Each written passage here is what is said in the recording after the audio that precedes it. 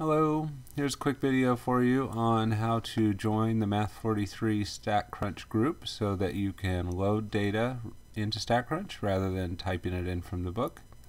So the first step is to click on the Explore menu right here.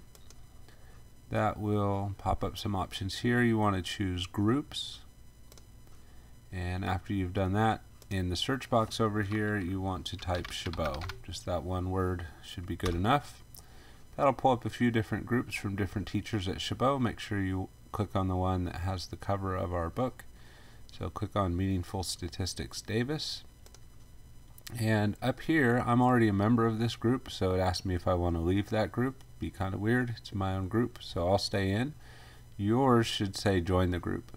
So you want to click on that, and then you'll be a member of the group. And there are no meetings, no fees, no nothing, no emails, no junk mail. So you just want to join the group because then you have access to the data. So once you join it, let me show you the process you'll use from now on. So you'll be in the group, and then from then on, when you click onto the My StatCrunch tab, you have My Groups down here. So you'll click on that. You should see that show up now, the Meaningful Statistics group, and so you would click on that. And it'll show you some data sets. You want to see all the data sets at once typically, so click on 20 data sets. I think yours won't be that big. Well, maybe it is, same group. So I think, yeah, you'll see all this same data, and then you can just click on the data that you need.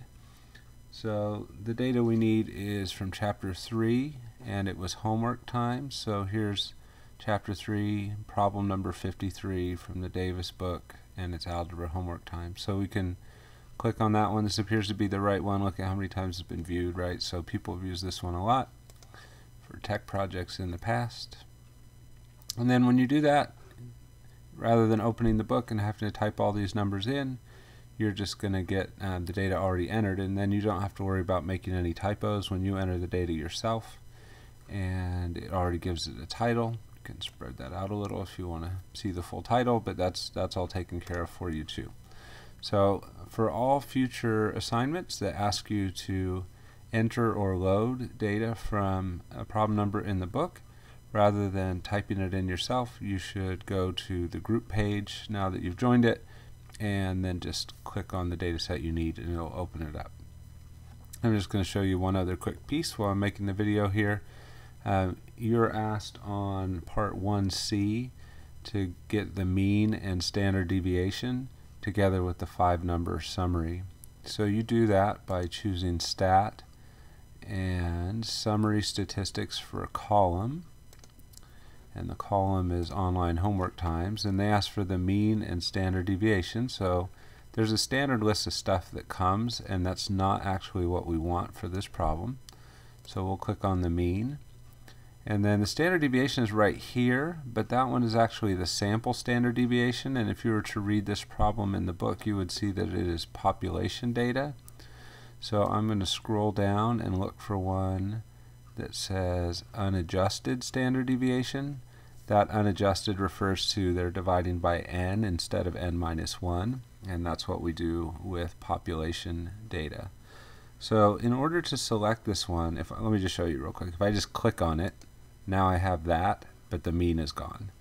So what you want to do is click on the mean so that you have that in, and then go to the unadjusted standard deviation and hold down the control key while you click. If you're on a Mac, it's the command key, but the same idea. So hold that down, click on that, and then you're adding things instead of replacing them.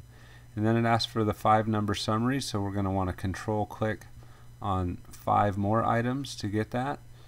And I will give you a small hint there that one of the items in the 5-number summary is the minimum, so I would add that onto the list, and my list is growing there. And keep doing that until you have the other 4 numbers from the 5-number summary. Don't guess at them. That list is in your notes, and I believe that is in section 3.2 if you want to look that up. But don't guess. Go see what the other 4 numbers in the 5-number summary are. Click on those. Once you have all 7 of them in the list over here, you can click Compute, and it'll pop up a window that shows for the ones you asked for. My window only has 3 things. Yours will have 7, the mean, the standard deviation, and the 5-number summaries, of which the minimum is 1.